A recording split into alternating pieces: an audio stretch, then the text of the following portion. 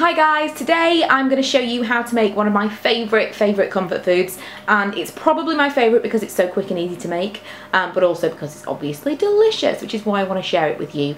It is by no means slimming friendly, so if you have enjoyed my Slimming World friendly posts in the past, you will not like this. Well, you probably will, but it won't fit with that diet. It's very much kind of like cheesy, fattening comfort food, so just kind of a pre-warning.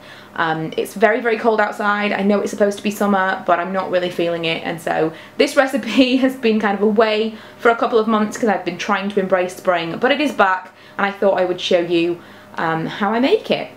So first of all, I measure my pasta in the dish that I'm going to cook it in, bearing in mind that obviously once you've cooked the pasta it's going to get bigger than this, probably about that.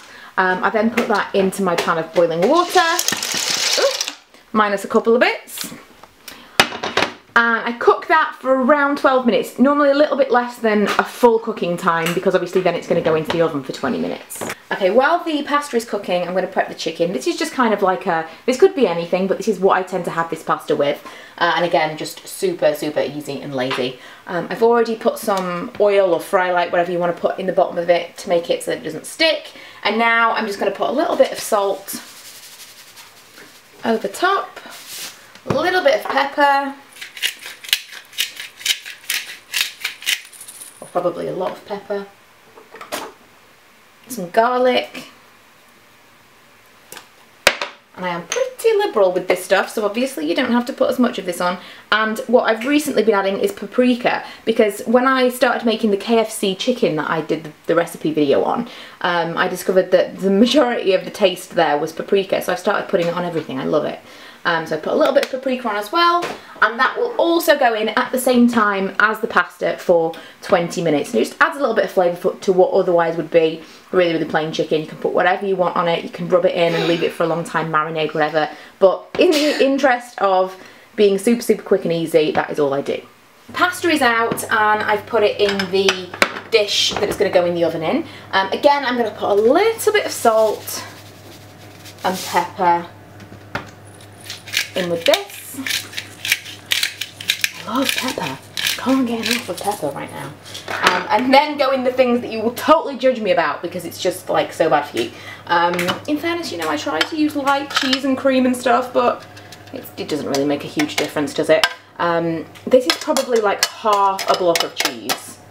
And bear in mind that I'm being stingy because I don't want you guys to think that I do this all the time. I totally would use a full block of cheese if you weren't watching. And an entire, pretty much, we'll see how much I need to mix it in, but probably an entire elm leaf. Whatever cream you want, but I like to have elm leaf just because it lasts in the fridge for longer. So that's all of the cream and cheese and seasoning and stuff in there. I try and mix it up as best I can, but it is a little bit cumbersome, and ultimately when it bakes in the oven it'll all kind of just like melt together anyway.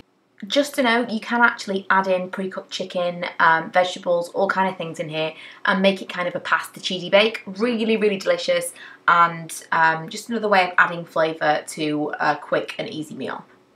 I just like to try and get the cheese vaguely evenly distributed, and this is like, it is the most delicious thing in the entire world. It will probably kill me and clog my arteries and do terrible things, but it is just like the most delicious comfort food and the easiest thing to make, and it just, when you get it out of the oven, it looks like it's a proper meal, and it's taken you about, I don't know, probably 5-10 minutes maximum in actual prep. So this is my before. They're both going to go into the oven for 20-25 minutes, and I will see you on the other side. And here is the finished result. Nice and crisp and golden and delicious looking. This is seriously one of my favourite things in the entire world. I could probably eat the entire thing. I'll try not to, but when I'm in the mood, you know, when you just kind of want that kind of food, that is just like everything. This is just an accompaniment, and actually more paprika and stuff. Sometimes I'll put a little bit of chilli on it. It's a little bit Cajun-y. It's actually a really nice accompaniment. I used to just put garlic on it, but since I've added the paprika and occasionally the chilli, it's a very nice contrast with the cheese, kind of the milder flavour and the kind of spice and almost tanginess of this.